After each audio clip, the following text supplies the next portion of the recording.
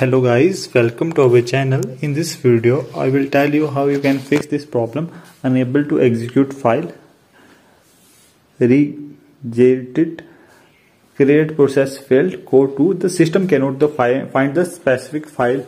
How you can fix this trouble? I will tell you. Many users are facing this problem that unable to execute file.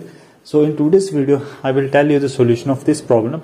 You just need to follow some simple steps that will help you to fix this problem.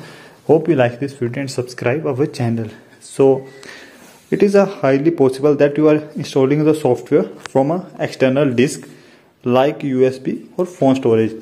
Then this trouble arises in many cases. So how you can fix this problem? I will tell you this several ways. First of all, copy the installer program to the hard disk drive of your computer and then install it.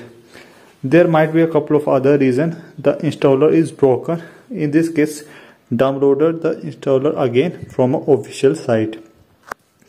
And make sure when you are doing this task, you turn off all the antivirus, because antivirus restricted this action in many cases. So make sure you turn off the antivirus. So in the second way, what you need to do, delete the setup file and get it from the some reliable source or re-download it from the same source. Maybe the setup file was not completely downloaded, or it was a antivirus, it was a virus. That's why this problem arises. So make sure you're using these steps, and this will help you to fix this problem. Hope you got valuable information, and keep supporting our channel for more and more informative and knowledgeable content. Thank you guys.